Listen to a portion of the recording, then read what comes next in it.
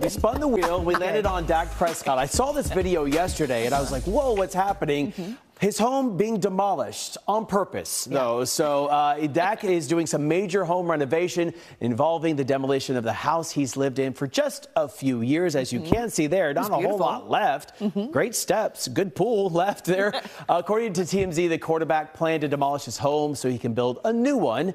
TMZ reported he had the boys from Dude Perfect help on out. So something tells me we might be seeing some of those videos and Dude Perfect videos coming up a little bit down the road. I'm sure we are. Can you imagine the estate that he was living in? I wonder where he's What is staying it going to be now? You know, like if he tore down his house, right? He has a few bucks to be able to stay someplace now. You know, you don't think he's in an RV somewhere? Well, you never know. he might roll that way. I don't think he does, Robin, but he might roll that way. He doesn't strike me as that type. That's right.